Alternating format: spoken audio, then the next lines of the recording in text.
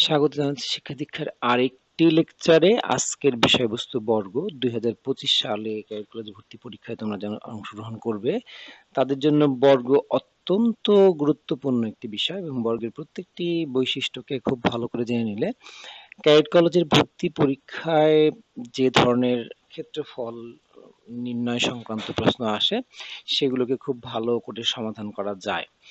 তো আমরা আজকে দেখব বর্গের বৈশিষ্ট্যগুলো এবং প্রথমেই আমরা দেখি যে একটি বর্গের চারটি বাহু দৈর্ঘ্য সমান এবং সেটা চিহ্ন আকারে যদি থাকে তাহলে এভাবে একটি করে দাগ দেওয়া থাকে, তাহলে আমরা বুঝতে পারবো যে চারটি বাহু সমান এই চতুর্ভুজের, বা দুইটি করে থাকতে পারে, দুইটি করে দাগ দেওয়া থাকতে পারে। এবং সেটা দেখেও যদি বলা নাও থাকে চারটি বাহু সমান, তাহলে আমরা এই চিহ্ন দেখেও বুঝতে পারবো চারটি বাহু সমান। এবং এই সেক্ষেত্রে আমি জ্যামিতিক ভাবে কি লিখতে পারি যে এ বি সমান বিসি সমান সিডি সমান ডিএ, রাইট?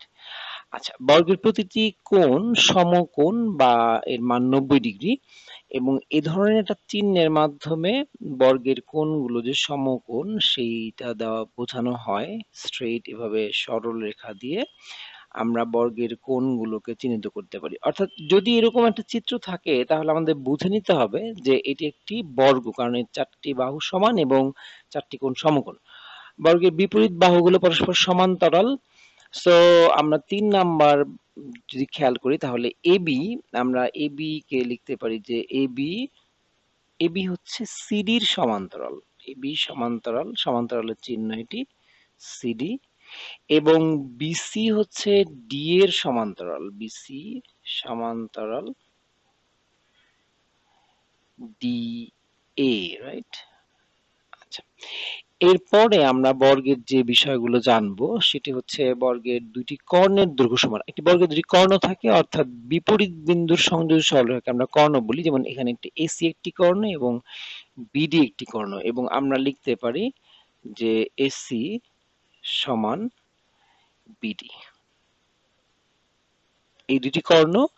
এবং পঞ্চম যে বৈশিষ্ট্যটি আছে সেটা হচ্ছে বর্গের কর্ণদ্বয় পরস্পরকে 90 ডিগ্রি কোণে সমদ্বিখণ্ডিত করে। অর্থাৎ এই যে বিন্দুতে বর্গটি কর্ণগুলো সমদ্বিখণ্ডিত হলো, সেটি এই কর্ণদ্বয় যে বিন্দুতে ছেদ করেছে সেই বিন্দুকে যদি ও বিন্দু বলি, তাহলে ও বিন্দুতে উৎপন্ন কোণ হচ্ছে 90 ডিগ্রি। অর্থাৎ এই চারটি কোণই হবে 90 ডিগ্রি। আমরা জানি যে দুইটি সরলরেখা একটি বিন্দুতে ছেদ করলে ছেদ বিন্দুতে যদি একটি কোণ 90 ডিগ্রি হয়, সবগুলো কোণই কি হয়ে যাবে? 90 ডিগ্রি হবে। এবং এই ক্ষেত্রে এই বিভক্ত অংশগুলো সমান, এই সবগুলো অংশই সমান। অর্থাৎ আমরা লিখতে পারি এও সমান সিও সমান বিও সমান ডিও। 6 নাম্বার, কর্ণগুলো কোণগুলোকে সমদ্বিখণ্ডিত করে এবং বিভক্ত কোণগুলোর প্রত্যেকটির মান 45 ডিগ্রি। অর্থাৎ এই যে কর্ণ, এই যে বি বিন্দুতে যে কোণ রয়েছে এবিসি কোণ, একে সমান দুটা ভাগে ভাগ করেছে এবং এর মান হচ্ছে 45, এটার মান 45 ডিগ্রি এবং এইভাবে এখানের মানও হচ্ছে 45 ডিগ্রি। অর্থাৎ এই সবগুলো কোণই যেহেতু শীর্ষবিন্দুতে উৎপন্ন কোণ হচ্ছে 90 ডিগ্রি এবং এগুলো সমদ্বিখণ্ডিত হলে প্রত্যেকটি কোণের মানই হচ্ছে 45 ডিগ্রি করে। সবগুলো কোণের মান 45 ডিগ্রি করে। এরপর আমরা বর্গের যে বৈশিষ্ট্য দেখব, প্রতিটি কোণ বর্গটিকে দুটি সর্বসম সমদ্বিবাহু ত্রিভুজে বিভক্ত করে। আমরা এবিসিডি বর্গের দেখতে পাচ্ছি যে বি এবং ডি বিন্দুতে সংযুক্ত সরলরেখার যে কর্ণটি আছে সেই কর্ণটি এটিকে দুইটি ত্রিভুজে বিভক্ত করেছে, এবং এই ত্রিভুজ দুটি হচ্ছে সর্বসম। অর্থাৎ এই ত্রিভুজ দুটির ক্ষেত্রফল সমান হবে, এর বাহুগুলো সমান হবে, এবং এই কোণগুলোর মান সমান হবে, রাইট? এবং একইভাবে যদি এসি কর্ণ আঁকি আমরা, তাহলে এসি কর্ণ দিয়েও আমরা এই ত্রিভুজ, এই বর্গটিকে দুটি সমান ভাগে ভাগ করতে পারি, এবং সেক্ষেত্রে আমাদের এই কোণগুলো সমান হবে, এই কোণগুলো সমান হবে। এবং আমরা জানি যে এই কোণগুলো সবগুলোর, এই বি এবং ডি বিন্দু যে কোণগুলো সেগুলো 90 ডিগ্রি এবং এই ত্রিভুজ দুটি সর্বসম হবে। 8 নাম্বার, দুইটি কর্ণ বর্গটিকে মোট 4টি সর্বসম সমদ্বিবাহু ত্রিভুজে বিভক্ত করে।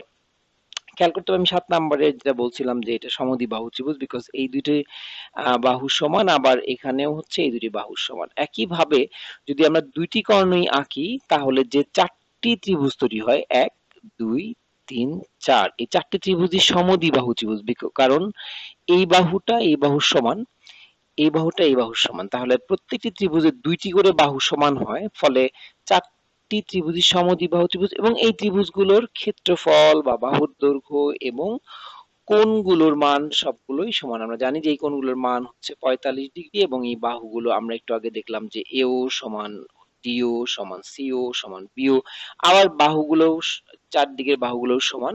সুতরাং এই বর্গে আহ দুটি কর্ণ এটিকে চারটি সর্বসম সমদ্বিবাহু ত্রিভুজে বিভক্ত করে।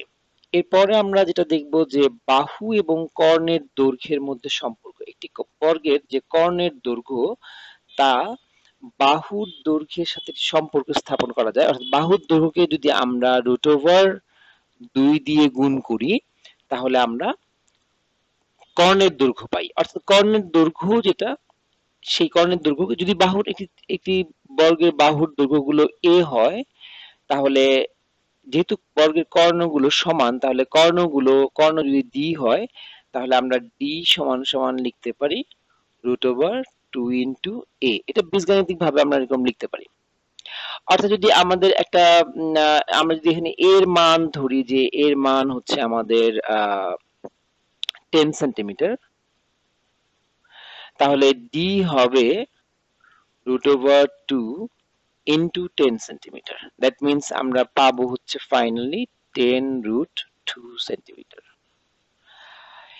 এরপরে আমরা যে বৈশিষ্ট্যটি দেখবো সেটা হচ্ছে বর্গের ক্ষেত্রফল নির্ণয় সূত্র। বর্গের বাহুর দৈর্ঘ্য যদি a হয়, তাহলে বর্গের ক্ষেত্রফল হচ্ছে এক বাহুর দৈর্ঘ্যের বর্গ। সো যদি বাহুর দৈর্ঘ্য a হয়, এই বাহুটা যদি a হয় বা এই বাহুটা যদি a হয়, তো বর্গের সবগুলো বাহুই সমান, অতএব যে কোনো একটি বাহুর দৈর্ঘ্য যদি a হয়, তাহলে এর ক্ষেত্রফল হবে a স্কয়ার। আমরা যদি বাহুর দৈর্ঘ্য পাই 3 সেন্টিমিটার, তাহলে বর্গের ক্ষেত্রফল হবে হচ্ছে 9 সেন্টিমিটার। যদি আমরা পাই 5 সেন্টিমিটার, বর্গের ক্ষেত্রফল হবে 5 স্কয়ার সমান সমান 25 স্কয়ার সেন্টিমিটার, রাইট? সো বর্গ এককে লিখবো আমরা তখন। বর্গের ক্ষেত্রফল নির্ণয়ের আরেকটি ফর্মুলা রয়েছে, সেটি হচ্ছে কর্ণ দিয়ে কর্ণের দৈর্ঘ্য জানা থাকলে বর্গের ক্ষেত্রফল নির্ণয় করা। এবং সেক্ষেত্রে আমরা একটি জিনিসকে এখানে আইডেন্টিফাই করব। আমি জিনিসটা তোমাদের সামনে দেখাচ্ছি। আমরা খেয়াল করি একটু যদি আমরা খেয়াল করি, তাহলে আমরা দেখব